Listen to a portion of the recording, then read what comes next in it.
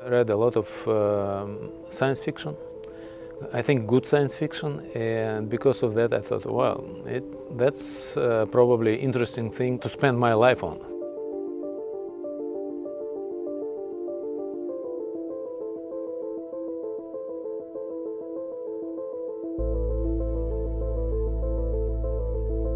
First, on orbit, you start to feel weightlessness, and I remember first time looking outside, I was amazed to see curved horizon, because before that, although we theoretically knew that we are on the globe, but from orbit you already see curvature of the Earth, and that was first surprise. Again, I knew it, but to see with your own eyes that you have pretty thin layer of atmosphere that protecting us, that's another interesting experience.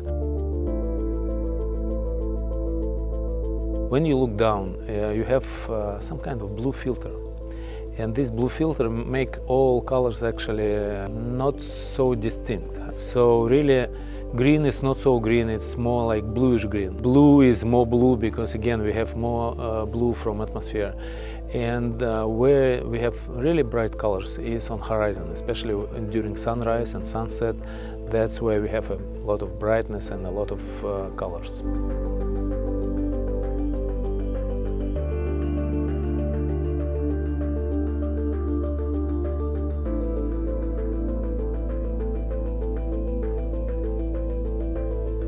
When you look down, I realized that it's a little more difficult to find things on the surface than when you do it on the maps. Because on the maps you have borders, but in space you have no borders, and you have only natural rivers, mountains, beaches, water and forest. So you start to understand that in many cases our separation on the Earth is more artificial.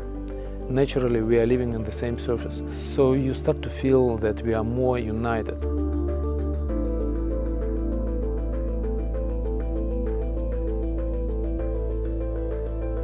On the ground, we live in a different country with different view on some things, but being in space, we all exposed in a harsh environment. We all have about the same motivation to go up, and majority of us, and actually I would say all of us who was in space, start to care about environment, about Earth, about people on Earth. And you start to feel kind of brotherhood.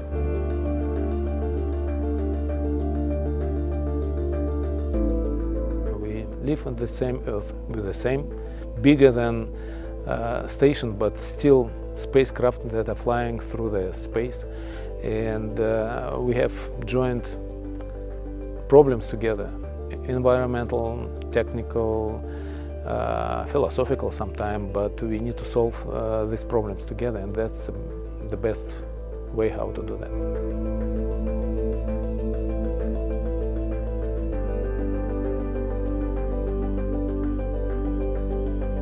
I think what we do in space together is a good example of how people need to live on the ground.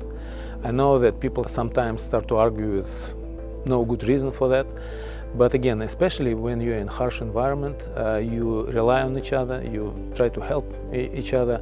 That's how we live in space, and that's probably can be a good example for people on the ground. I'm happy that all this political turbulence doesn't affect us too much. We try to keep this area protected and keep this good example to show maybe politicians and maybe other people in my country, in your country, showing that that's really how we need to live.